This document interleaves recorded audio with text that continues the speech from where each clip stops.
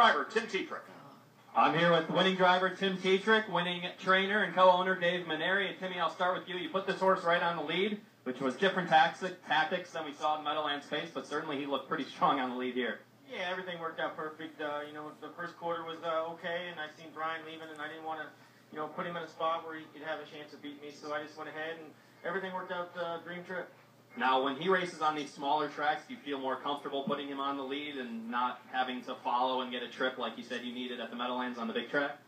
I mean, he's just a nice horse. I think you can do anything you want with him, and he's really, really fast, and he can just do whatever you want. The trip always helps. Good horses always appreciate a trip, so you try to do that as much as you can. But today he trained really well. Now, there's another horse lurking, possibly maybe in a month you'll see him in Delaware, Ohio, McWicked. I know you've seen him from behind most instances. What do you think when McWicked and he's watching get together on a half-mile track? Oh, it's going to be very interesting. It'll be a great horse race for the fans, and I got tons of confidence in my horse. The earplugs in, off a half 55 goes 49, so he can rattle. So I'm not worried. Well, congratulations, Tim.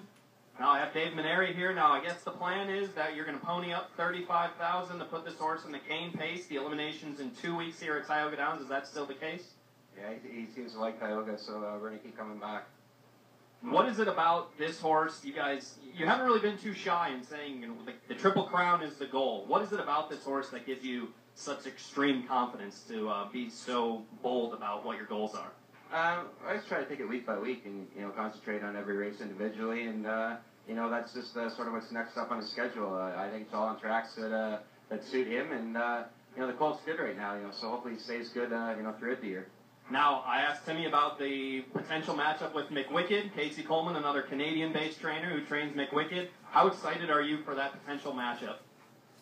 There's lots of tough horses. Right now, it looks like these two are ahead of the class, but I'm just going to worry about mine.